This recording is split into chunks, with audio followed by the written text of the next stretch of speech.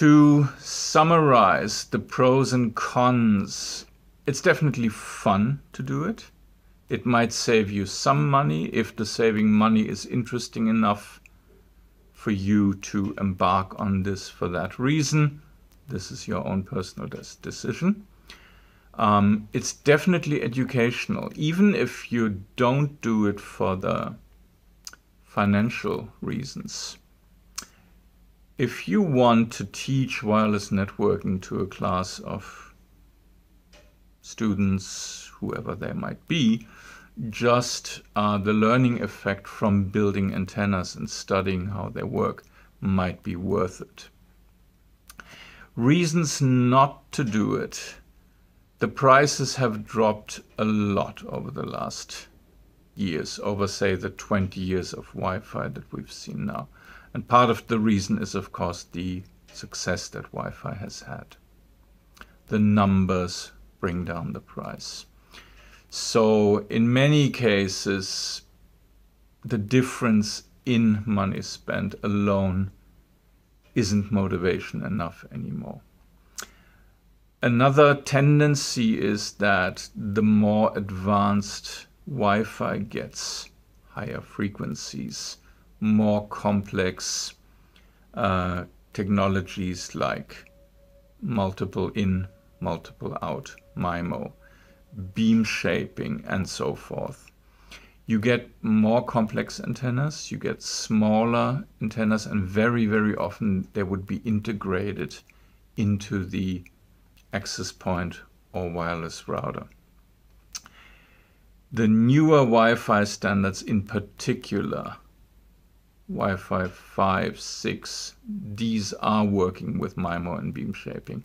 And then antennas become a lot more complex and a lot more difficult to build. At least they're not as easy to build in the old-fashioned ways that we showed you here right now.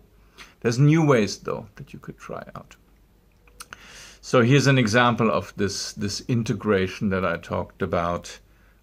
Here you have an access point meant for a point-to-point link. This is a Ubiquiti model where you can see it actually, the access point disappears into the feed of this parabol dish. So the two things are not really independent parts that you could, just build one and then the other thing. They are highly integrated.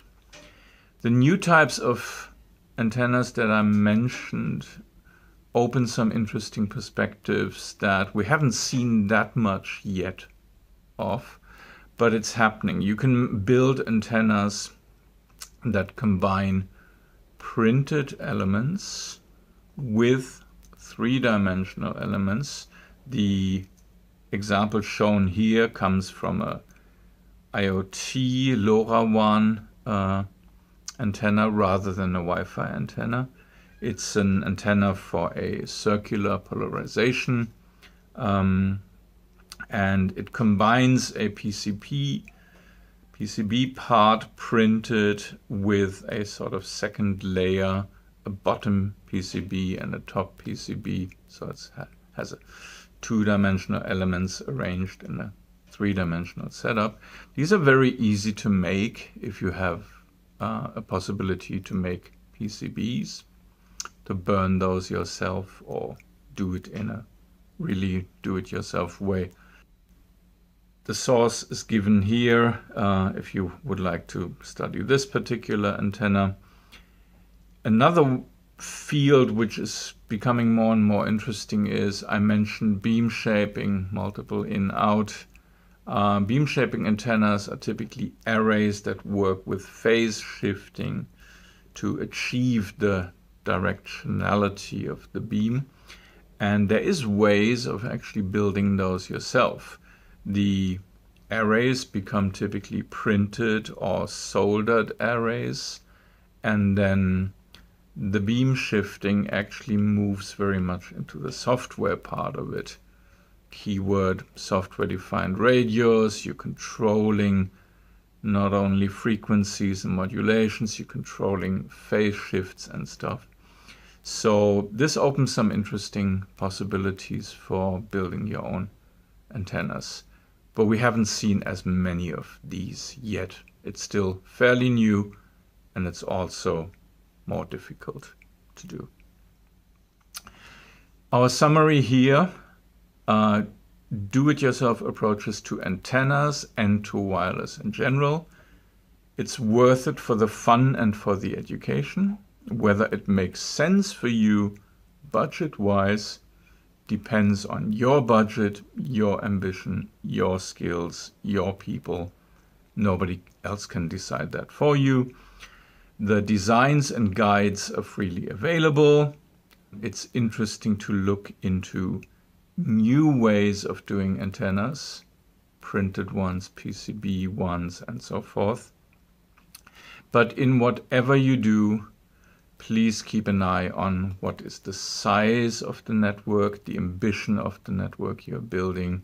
Remember that things might be very fun to build and to put together from these old things, but that doesn't necessarily make it a good idea in the long run, because you'll also want to maintain this, manage it, keep it running, monitor, and so forth.